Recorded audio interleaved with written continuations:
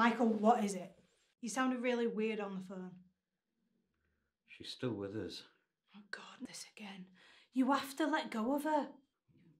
I've got proof this time. Have you been drinking? Tracy, you have to believe me. No, Michael. You have to move on. Don't you get it?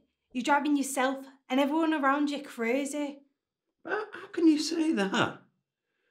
She was your sister. I know. And losing her was the hardest thing I've ever had to do. But we've all got to move on. Especially you. I can't do that. I know she's still with us. Will you listen to yourself? She's dead, Michael. There's nothing you can do that can change that now. What if I had proof? Proof? I was at the funeral. Why are you doing this to me? Hold on. Look, I've been having dreams. I can't sleep, so I drink, and then I wake up and things are different in the morning.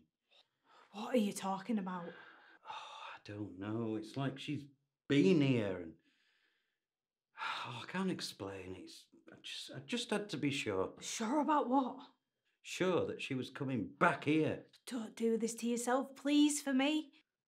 You just listen. Listen to what I recorded last night.